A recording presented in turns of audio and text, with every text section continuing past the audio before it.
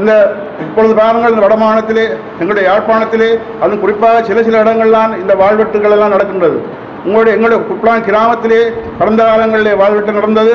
அதற்காக நாங்கள் இப்போ ஒரு கண்காணிப்பு குழு ஒன்று போட்டிருக்கின்றோம். இப்பொழுது அதன் பிறகு எதுவுமே நடைபெறவில்லை. நீங்கள் உங்களுடைய பெற்றோருடன் சொல்லுங்கள், இப்படி தேவை செய்து யாராவது சந்தேகத்துக்கு இடமானவர்கள் இருந்தால் அல்லது வாழ்வுடன் தெரிந்தார்கள் என்றால் நீங்கள் சொல்லுங்கள், உடனடியாக தகவல் கொடுங்கள். ஏனென்றால் இப்போ இரவு சுற்றுக்காவலர்களுக்கு விடிய 5 மணி மட்டும் போலீசாருடன் சேர்ந்து எங்களுடைய கிராம மக்கள் இன்று செல்கின்றார்கள். உங்களுடைய பெற்றோர்களுக்கு அறிவித்தீர்கள்.